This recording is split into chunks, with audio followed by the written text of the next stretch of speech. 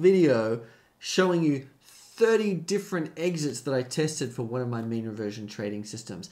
And so in this video, I want to give you a quick summary and show you what I did so that if you want to watch the whole thing, you can click the link in the description below, watch the video, and also grab the code for that mean reversion system and the 30 different exits that I tested.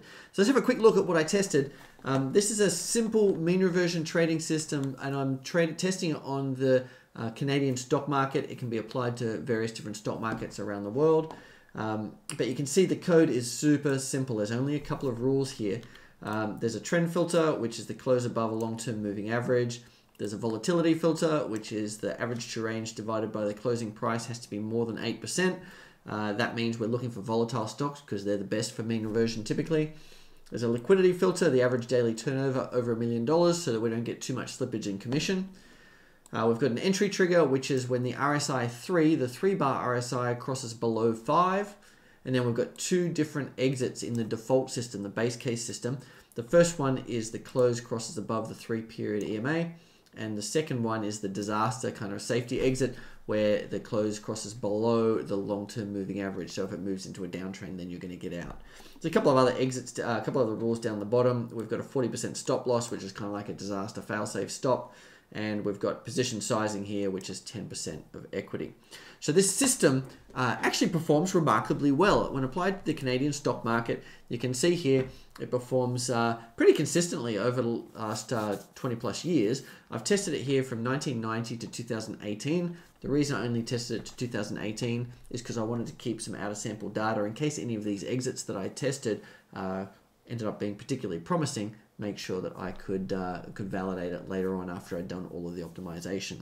So what rules did I test in this long video? Whole bunch of them. Let me show you the code for the test rules.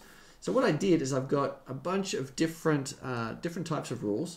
The first one is, or the first group of rules are next bar on open exits, and then the second group of rules is exiting at the close on the signal bar. In the long video, I explain how we need to treat these. We've got to be careful about next bar, about exiting same bar on close. The next bar on open exit is the more typical way to do it.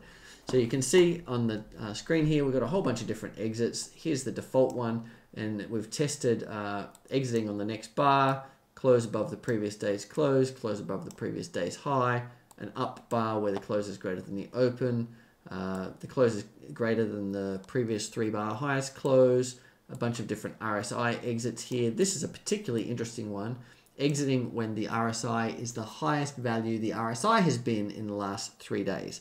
Now that's kind of cool because the RSI falls to give you the mean reversion entry, and then as soon as it pops and gives you a higher value than it's been in the last couple of days, then you're going to get an exit. And actually, as a hint, that one works really, really well. Okay, so I'm not going to go through all the exits in this short video. This is just a teaser. If you want to watch the long video, click the link in the description. And if you want to cut to the chase and get the code so that you can download it and test it for yourself, the second link in the description will take you to a page where you can enter your name and email, and you'll get the code, the rules, the test results, as well as a whole bunch of other resources in my Trader Acceleration Resource Hub, including a couple of ebooks, 3 different courses, 4 cheat sheets to improve your trading immediately, and a quiz, amongst other things. So click the second link in the description if you want to get all of those goodies and the code for this system. Alrighty, I'm going to give you a quick sneak peek of the results. Here they are here. I tested all 30 exits, and you can see we've got very consistent sort of results. All of the entries gave positive, all of the exit rules gave a positive compound annual return. The CAR over MDD, which is compound annual return divided by max drawdown, varied quite a bit. So the exits really do make a big difference. Yeah, so you've got to be careful. I've tested a bunch of exits here, and many of them perform really quite well. Just a little sneak peek again. My default entry, which is the close above the moving average, performs really, really well. The close above the previous day's close performs really well. The close above the open, so just a green candle, that performs really, really well. And then a couple of RSI exits also perform well.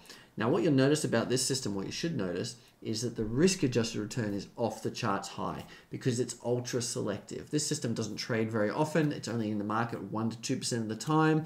So you're making a compound annual return of 7 to 8% per year in the backtest with only 1% exposure. So the risk-adjusted return is in the many hundreds of percent, so 600% to 1,000% risk-adjusted return, which is kind of nice.